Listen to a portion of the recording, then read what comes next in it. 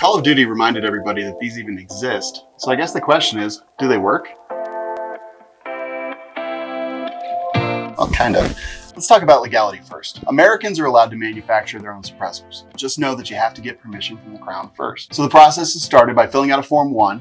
You must have an approved Form 1 before the NFA firearm can even be made. And honestly, don't even have the materials to make it until you've gotten the form back approved. It's not worth it. Form 1 applications to make a suppressor cost $200 for the tax stamp. If you purchase from a company, you're gonna have to fill out a Form 4 with a dealer in your state with the same $200 fee for the stamp, plus cost of purchase, plus dealer fees and a healthy wait time.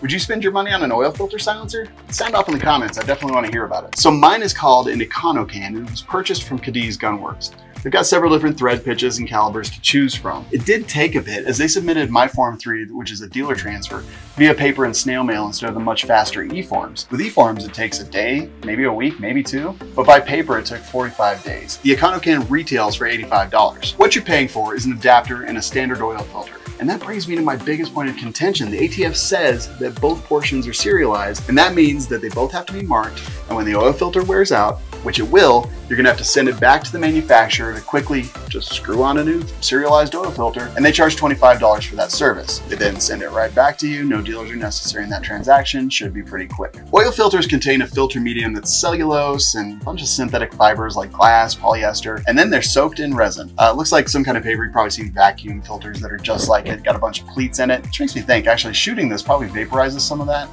And I don't know how healthy that is. They do support multiple calibers. They are, however, manufactured with a caliber engraved on them. I've used mine on 223, even a machine gun. Today we just tested them with 22 LR. Definitely something to note is that they warn if you shoot larger calibers out of this, some of that filter material is gonna actually vaporize and pull back into your gas system, and it can cause stoppages. So how long will these last? Great question, and I guess the answer is 22 can last thousands of rounds, and they say on the AR-15s they usually last 300 to 500 rounds. So with 22 LR, it's pretty quiet, definitely hearing safe. There was no issues there at all. So to compare it unscientifically, we brought along a Bowers Group USS and a Biddy. Both were extremely hearing safe, and honestly on my 18-inch barrel, I've got to say the Biddy's my choice all day long. In fact, the Biddy and the USS seem quieter than the EconoCan. I didn't expect that because volume is supposed to equal quiet, but these were definitely quieter to my ear all day long.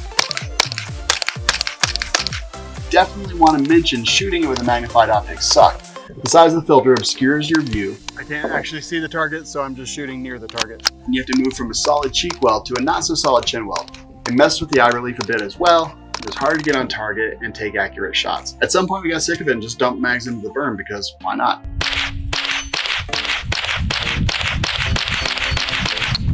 The EconoCan is literally shot through at the factory to create the hole that's in the end, and after some time, and even pretty much the first time, it can become quite ragged and sharp.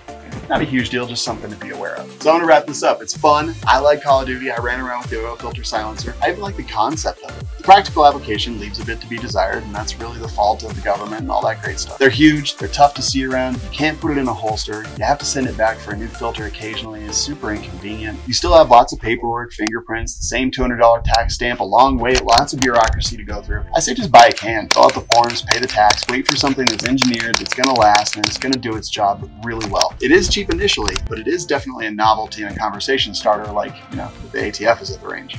Hope you enjoyed the video. Please like, comment, do all that stuff. We really want to hear what you think of these. Why would you choose this over a regular silencer if you would? So as I always say, thanks for watching. In your words, with your actions, and with your guns, shoot straight.